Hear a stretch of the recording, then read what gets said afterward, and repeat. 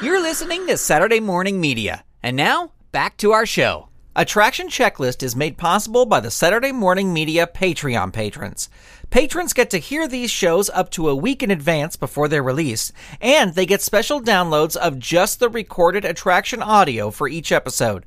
Consider becoming a patron today over at patreon.com/Saturday Morning Media. And thank you for your support. Hi, I'm Clinton from ComedyForecast.com, and you're listening to Attraction Checklist. No flash photography, please. My name is Grandpa Choco, and I invite you to join me on my quest to learn about and experience every Disney park attraction I possibly can. This is Attraction Checklist.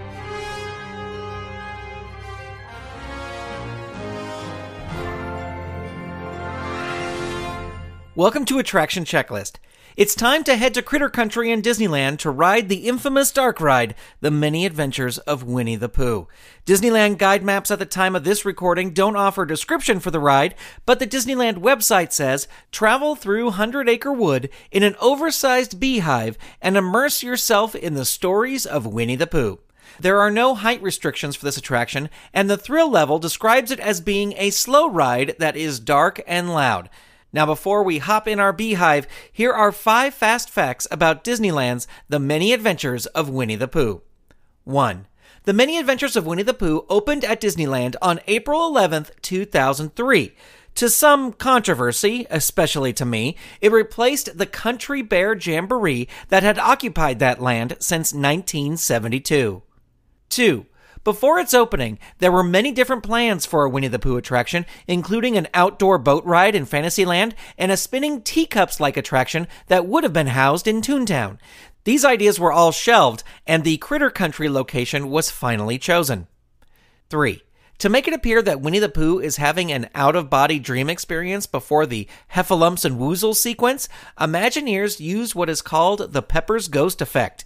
This is the same technique that is widely used in other Disney attractions, most notably the Haunted Mansion. 4. Like Fantasyland dark ride attractions, each of the 22 Beehive ride vehicles bears a different name. These include Piglet, Rabbit, and Heffalump, among others. And 5.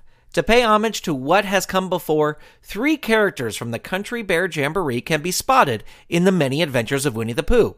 3 busts of Max, Buff, and Melvin that once hung in the mile-long bar restaurant can be seen if you know where to look as you exit the Heffalumps and Woozles sequence. Also, the narrator for the attraction is played by Peter Renaday, who served as the voice of Henry in the Country Bear Jamboree. And now, let's experience The Many Adventures of Winnie the Pooh. Along for the ride today is Susie, and after the ride audio, we'll give you our thoughts on this attraction. And believe me, I have a few things to say. This is a binaural recording, so if you have headphones, put them on now, as we are about to experience Disneyland's The Many Adventures of Winnie the Pooh.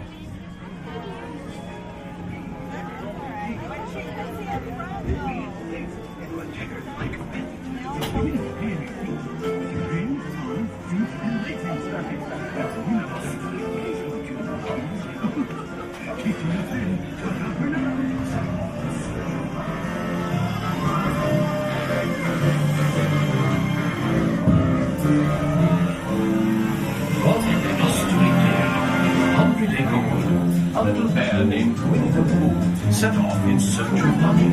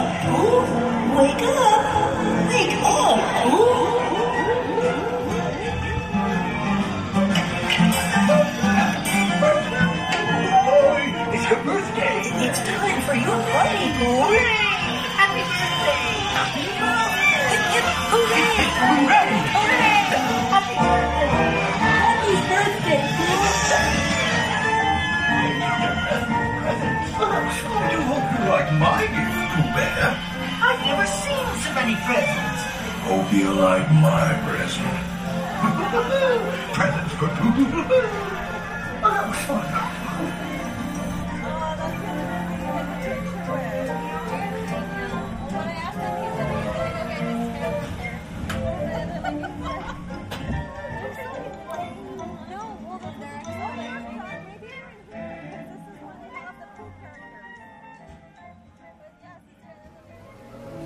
Well, Susie, we just rode The Many Adventures of Winnie the Pooh here at Disneyland Park. And I have feelings about this ride, but let's let you go first. What do you think? It's not fast and scary, I can tell you that. But it is scary. I haven't been on this in a long time, and it's dark. It's dark.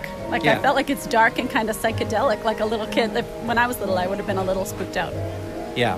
Well, the reasons I don't like this, obviously, are because it replaced the Country Bear Jamboree, the greatest attraction ever in the history of Disney parks. So I'm a little upset. I guess I have to give them credit for including a small nod to the Country Bear Jamboree by having... That's what you tried to point to me. Yes, Max, Buff, and Melvin were hanging above our heads. In the dark. In the dark, yeah. Well, they don't want you to see that it's from a completely different ride. And they're behind you, so you really have to look up and then look behind you to see them. But... yeah, I was trying to think of positives. I like the effect of when Winnie the Pooh kind of floats out of his body when he's dreaming. I think that's a little pepper ghost effect. Dark and scary.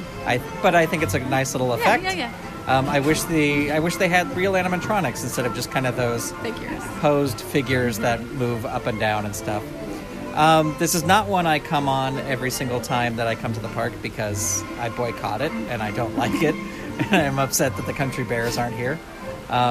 And it does a little bit makes me sad of like, where we go in is where you used to walk into the playhouse, and where you come out is where you used to leave the playhouse. Is this building the same? Well, the main structure behind, but like these two entrance points are the entrance points. They are the same, because that's like, I'm like, you're not allowed to have that shake roofing. That must be old. Yeah. It's like a total fire hazard. So, anyway, there you go. That's The Many Adventures of Winnie the Pooh here on Attractions Checklist. Do you agree or disagree with our thoughts on The Many Adventures of Winnie the Pooh at Disneyland? Join the conversation on the Attraction Checklist Facebook page over at facebook.com/Attraction Checklist. Also, for sources and links for this episode, visit our website at attractionchecklist.com. What attraction should we go on next? Send me an email at hello@SaturdayMorningMedia.com, or you can let me know via Twitter, where my username is ToasterBoy, or you can also post on the aforementioned Attraction Checklist Facebook page. Attraction Checklist is a production of Saturday Morning Media and is made possible by the Saturday Morning Media Patreon patrons who've gone to patreon.com/Saturday Morning Media and set up a monthly donation for as little as $1 a month.